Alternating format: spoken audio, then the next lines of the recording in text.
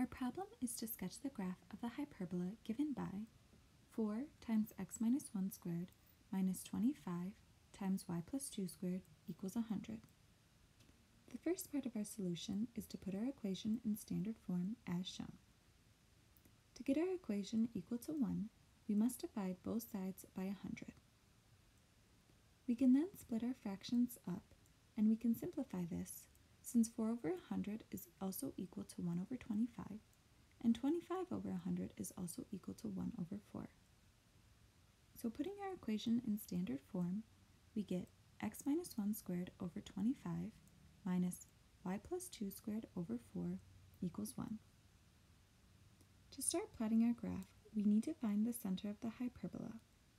We can see here that h is equal to 1 and k is equal to -2, so our center will be 1, -2. Next, we need to figure out a and b since they will determine our vertices. For a, we get 5, so we will be going left and right 5 units. And for b, we get 2, so we will be going up and down 2 units. Now we can sketch our central rectangle that will have side lengths of 2a and 2b and will be centered at 1, -2. We can then sketch our asymptotes since they will pass through the corners of our rectangle, and we can use our origin and vertices to find their equation.